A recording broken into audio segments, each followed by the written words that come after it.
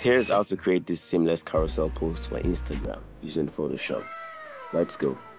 First, create a new project in Photoshop. This is Instagram's 4:5 ratio.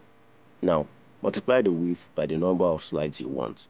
I'm using 8 slides, so that's 2 times 8, then hit create. This is a spread of 8 Instagram posts in a row. Next, go to view, then new guide layout.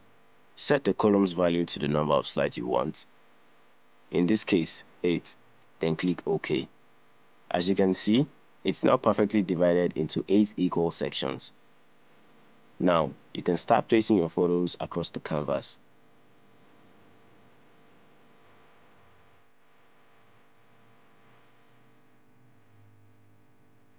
Make sure they flow seamlessly from one section to the next.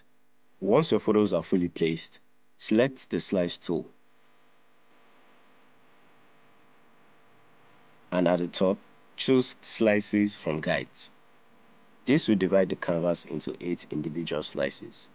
Now, go to File, Export, and choose Save for Web Legacy.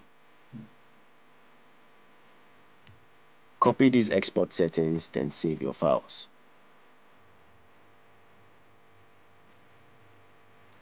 And there you have it. Your seamless Instagram carousel is ready to go. Follow for more tips like this.